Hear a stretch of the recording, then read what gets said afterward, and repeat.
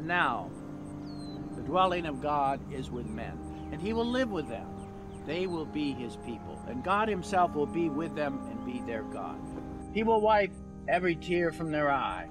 The old things have passed away. There will be no more death, or mourning, or crying, or pain.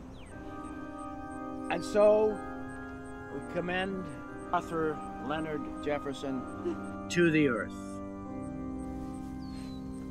Robert, your grandfather was a good man. Now, I know if he could be with us now, he would tell us that he's in a much better place.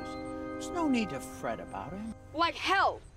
If he was here right now, he would say, "Belay that Namby talk and curse you for the slimy frogs villain that you are!" I'm so sorry, Father. He's taken the captain's death very hard.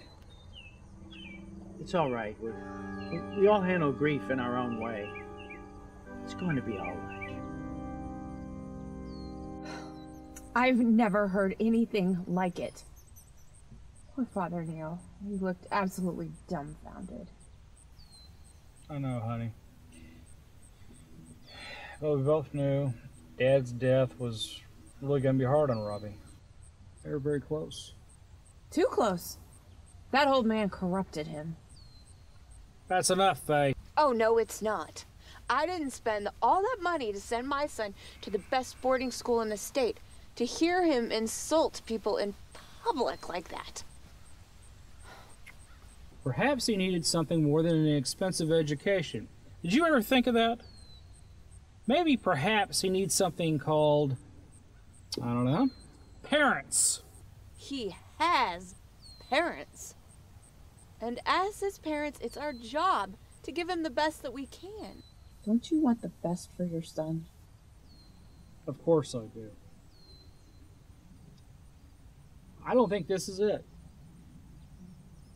Look, Faye, my dad just died.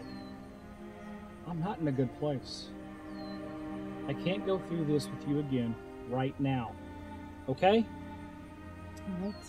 Just get us to the old man's house before your sister makes off with the silver.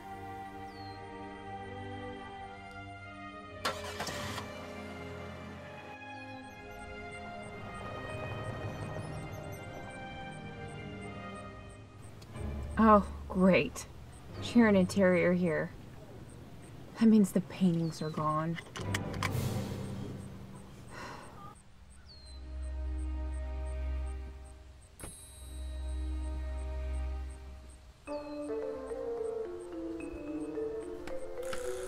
Hey, you coming in, sport?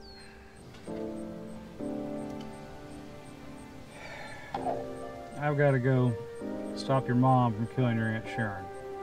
It's gonna be okay, son.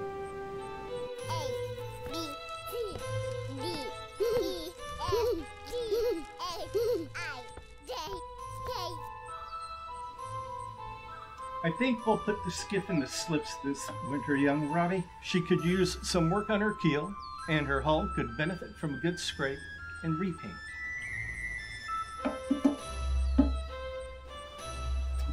Yep. We'll have her all careened, caulked, and repainted for the summer holidays. Sounds awesome. And it's settled. Sun's over the yard. Time for a wet. What do you reckon, Rob?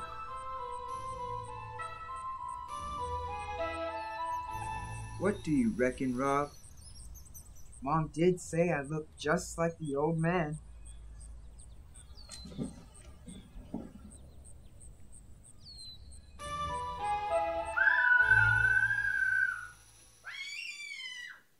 This will got you in trouble. Move!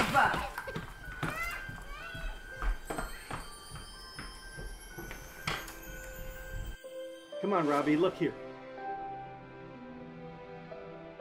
That is the Sea of Tranquility. Beyond that, the great ranges.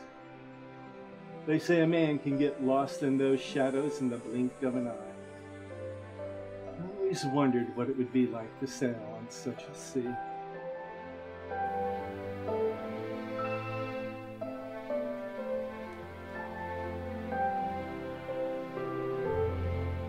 Is that you? Yep. It's me in the picture. Best damn PBR crew in the Delta. It must have been exciting, fighting in a war. Exciting? Yes. We fought. Some died. Others lived. And some of us never stopped fighting. I don't understand. Robbie, I hope you never do. Fighting never resolved everything. Look, Nigel is the only son. This belongs in our family line.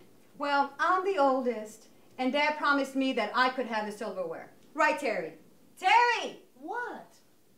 Now hand it over. I will do no such thing. Do you really want to do this right now, Faye? That's enough, you two! This all belongs to the captain. All of it. You have the right to touch it, take it, or use it at all, you hear? Robbie, what have we discussed about talking to adults that way?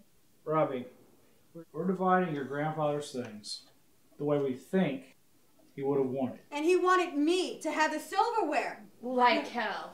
This belongs in our family. Stop it, all of you, stop fighting! I'll go talk to him. No, I'll go.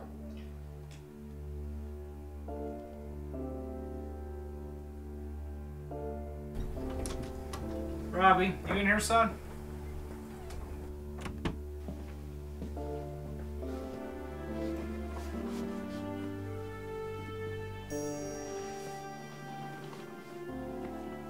They're killing the captain. By taking all of his things. They're killing him bit by bit. And soon he'll be all gone. It's not fair.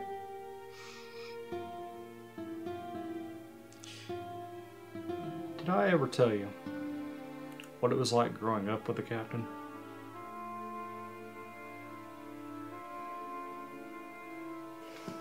I bet you'd imagine it was a lot of fun.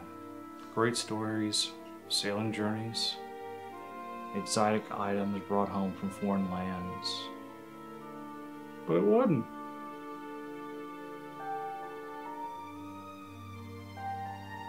But why? He was always gone. He was always sailing. Somewhere. Grandma, Aunt Sharon and I were left alone. By the time I retired from the sea, I was in college. I was already grown up. We were strangers. What happened?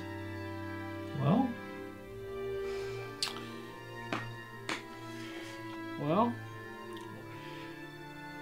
when you were born, the captain came to the hospital. He looked down at your little face, and he said, "There is a fine young man, of a strong heart, and a great spirit."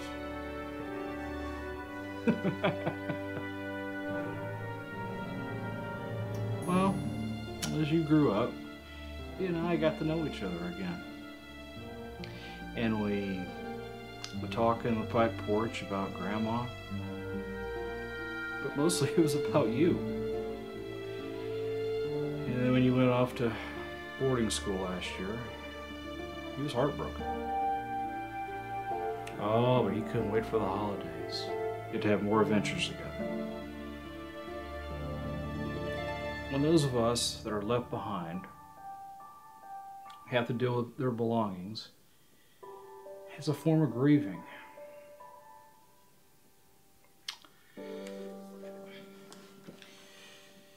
He left this just for you. Now, I don't know what's in it, but he said this contained his most valued possessions, just to you.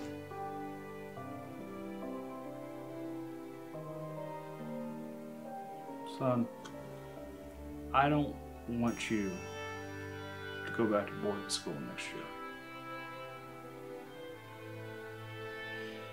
Your mom's not going to like this, but I think it's time for the sons of the captain to get to know each other.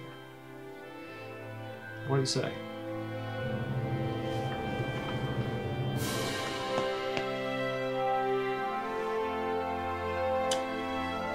I'll leave you to it.